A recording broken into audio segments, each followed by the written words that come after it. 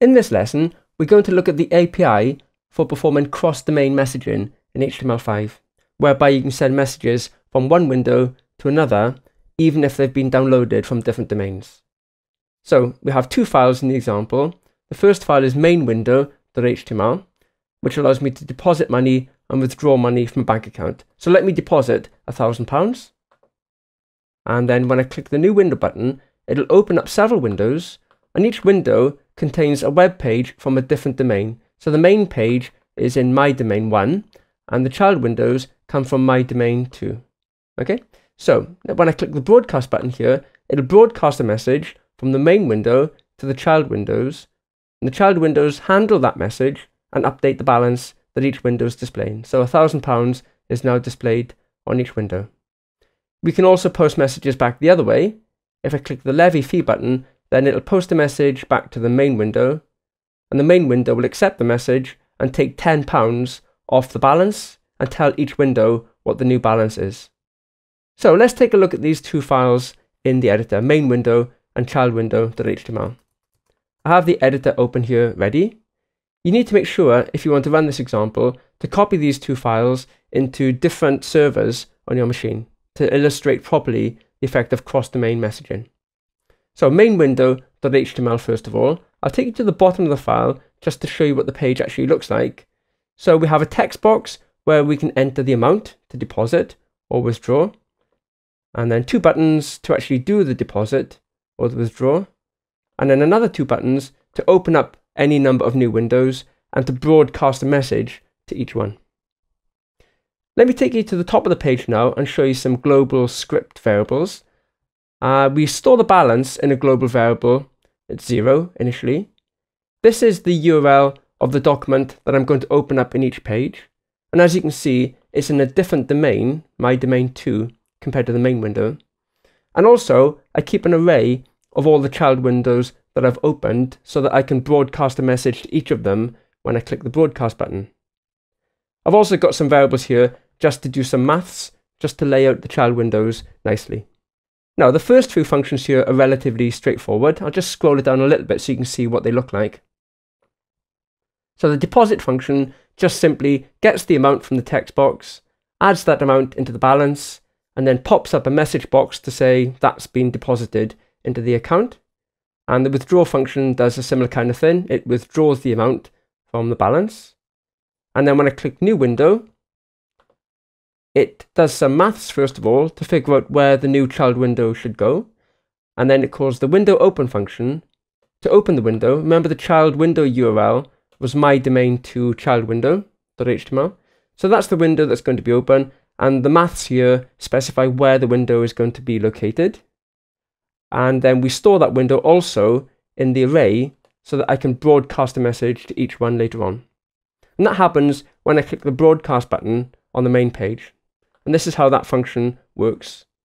I iterate through all my child windows, and I use the post message function to post a message to each window. So you take a window object and you call the post message function. The post message function takes two parameters. The first parameter is whatever data you want to pass in to the other window. So that in this case, it's just a simple number, the balance, but it could be a complex JSON object if you wanted it to be. The second parameter specifies what do you expect from the child window? Where do you expect the child window to have come from? Now, a star means I don't actually care which domain the child window was downloaded from. If you want to, you can stipulate that the child window must have been downloaded from this domain. If you say slash, it means the child window must have been downloaded from the same domain as the main window. Okay, so this post message function will post this data to the child window. So what we need to do now is to see how the child window handles that message. So let's go into the child window.html. And I'll just scroll down a little bit just to show the user interface first. It has a div where the current balance can be displayed. So initially, the balance field says unspecified. This is the important point. This is how you can handle incoming messages that have been posted to you. On your window object, I've added an event listener. so that when the message event comes in, it calls my event handler function here on message. So when the main window posts a message, this function will be invoked. And inside your handler, you always get the opportunity to check the origin of the sender. And you probably want to do that in most cases. The onMessage handler has an event parameter, and the event parameter has an origin property. This is the origin, and that includes the schema and the domain name, plus optionally a port number. And the origin, you can test it either against a single domain if you want to, or maybe you have an array or a collection of domains that you're prepared to accept messages from. So it's always up to you as the receiver to decide whether you want to accept or reject the message that's been sent to you. You can never be forced to do anything when you receive a message. So in this example, if the origin of the sender was my domain 1, then we get the data that's been sent over. Remember, that was just the new balance, and we display that new balance on the screen. So it puts the new balance into this span down here.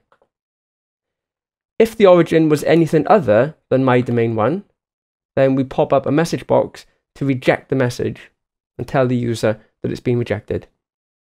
So that's how you can send and receive data from the main window to the child window. You can also post messages in the reverse direction. And that's what happened when I clicked on the child window, the levy fee button. It sends a message back to the original page. So window opener is the page that opened this child window. And I'm posting a message back in the reverse direction to say I want to take off £10 from the balance, please.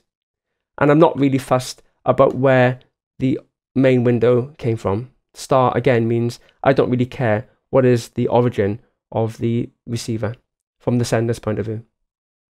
So when the child window posts a message to the main window handles it in the same fashion. You have to, in the main window, handle the message event. And I've done that here down on line 67. On the main window, we also handle the message event. And the main window has its own onMessage function. And that's what we have here. So on the main window, the onMessage function checks the origin of the incoming data. Who sent the data? If the data came from the child window domain, my domain 2, then we accept the message, and we just tell the user that we've accepted this data from the child window. And we take the data, which is £10, subtract that from the balance, and then do a broadcast again, and the broadcast function will send messages to all the child windows again with the new balance. So that concludes the lesson. We've seen how you can communicate messages from different windows coming from different domains by using the post message function. And then when you receive a message from another window, you handle it via the message event. And in the message event, you have an origin property that you can check to see whether or not you want to accept the message that's been posted to you by the other window.